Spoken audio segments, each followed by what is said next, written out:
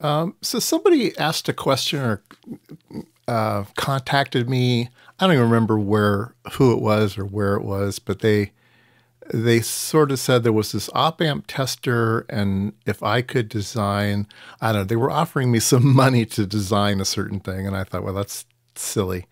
And I think this is the circuit they were talking about. This one's in Elector magazine. This is February 22nd of 2024, I guess. And here's their circuit. So it's an op amp circuit. It can test type 2 and type 3, which is a dual and a quad. I don't know, type 2 and anyway, it's a dual and a quad. And then there's a little circuit over at the beginning here that just flashes. It's just a square wave oscillator. And they drive the op amps off of two 9-volt batteries, a plus 9-volt battery and a minus 9-volt battery. Yeah, you can buy minus 9-volt batteries at the store. So anyway, I wasn't really pleased with how this was done. And so I thought, well, that's a cute little project. Maybe I'll just do that for fun. And I had an idea, and I wanted to teach about virtual grounds. And I thought this would be a great way to introduce virtual grounds if I haven't already. I may have touched on it before, but it's an idea. So let's take a look at my design. All right, so here's mine. It looks very, very similar. I sort of like the idea of the testing the op amps both in the plus direction and the minus direction. That's kind of a totem pole output, and you want to test whether it can pull up and pull down, I guess. And they use these LEDs in backwards so you can watch it go plus and you can watch it go minus. And then up at the top here is a oscillator. So this is a simple oscillator. And you can choose whatever components you want here, 1 microfarad and 100K. I think eventually I used different components because that's what I had on hand, but you can pick whatever you want, whatever frequency you want to oscillate this thing at. Then I thought, okay, I don't want it to go rail to rail. I want it to go sub rail to rail. So I put in a voltage divider here, and you can obviously change this if you want for different voltages coming out of the thing. And so let's take a look at power supply, though. That's kind of interesting. So I have it set up so that you can put a battery on the input. So let's say you have a 12-volt battery coming in, and you supply the op amp with the plus battery and the negative battery. All right, so that's what the op amp's measuring. But you want to have a center ground. So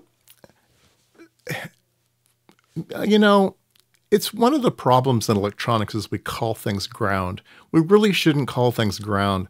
We should call them return paths. And the only thing we should call ground is earth ground. But it's just the way things are done. So we just have to go along for the ride. So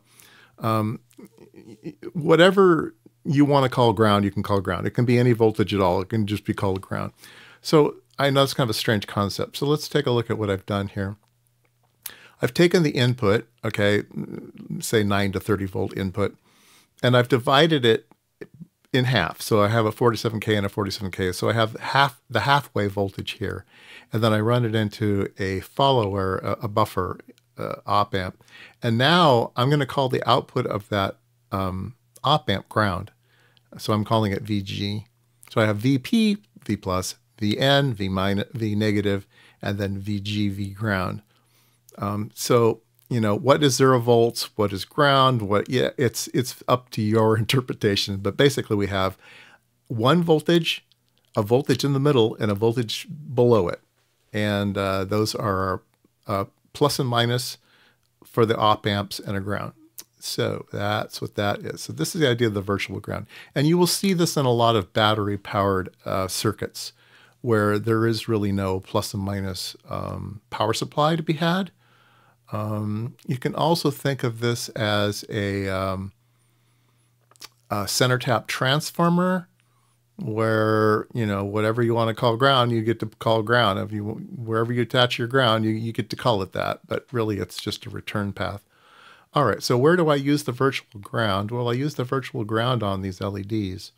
right? So the LEDs are going to take some current. So there's going to be quite a bit of current in this virtual ground. And so that's why I have this op amp that's able to sync the ground, or source the ground, actually, because the op amps are going above the virtual ground and below the virtual ground. So this op amp has to both sync and source. Okay, so that's what it is. It's a very simple little circuit. We have each op amp, the square wave comes into the non-inverting input of the op amp, and then it's just a unity buffer. If you wanted to change this, you could put some gain in here and check it for gain, but I don't think that's really necessary. This board is just to check, is the op amp dead or not? Did you fry it or not, right? That's the kind of thing. Oops, did I over voltage it? Is it actually still functioning as an op amp? And I think this does that just fine. And again, it tests dual op amps, and it tests quad op amps. And I've got 1K loads on the resistors.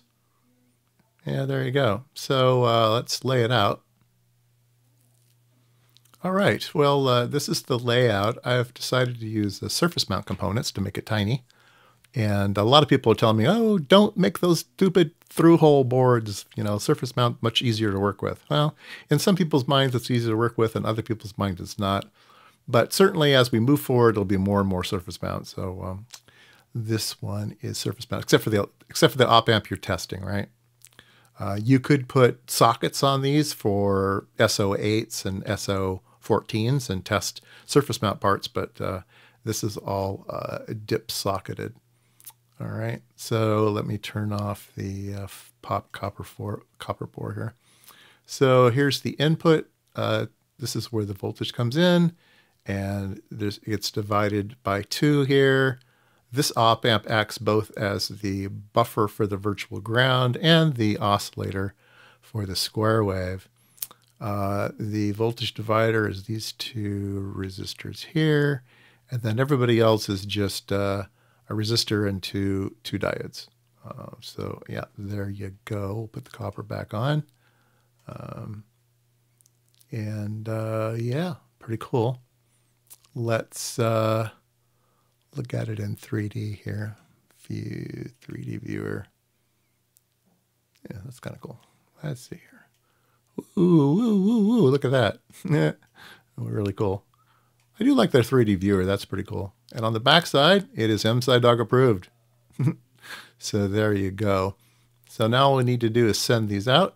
It should be a real cheap board because it's small. And so we'll send it out and get it made.